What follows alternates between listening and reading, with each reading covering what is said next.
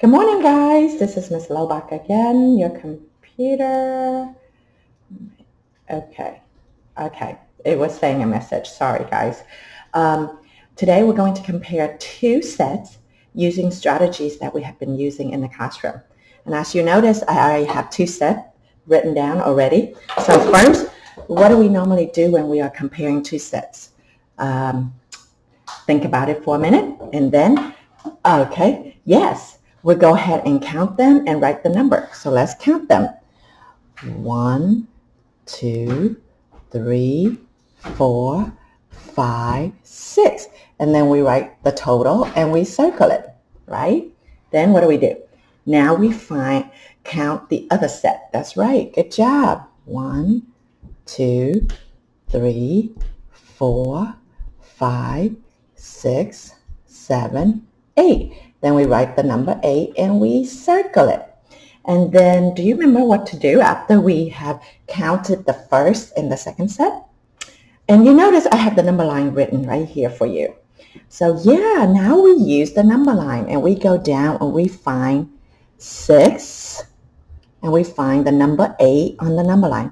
And you know, on our number line, we always put the word less and fewer, greater and more. So that way when we're looking at our number line, we know which number is greater, which number is less or fewer. So let's take a look at number 6. 6 is what than 8? Is 6 less than 8 or greater than 8? Yes, it's less because it's on this side, right? So we put the word less next to 6. Now 8 compared to 6, is 8 greater or less? Since 8 is on the greater side, 8 is actually greater, and we go ahead and put the word greater or the word more. So we do both. You can do both on this one too, less and few. Now, since we have written these, and this is our strategy, it makes it easier for us to write the sentences, right? Now we can start with the number 6, and we can say 6 is what? Less. See, now it's easier since you already did the strategy. Less than 8.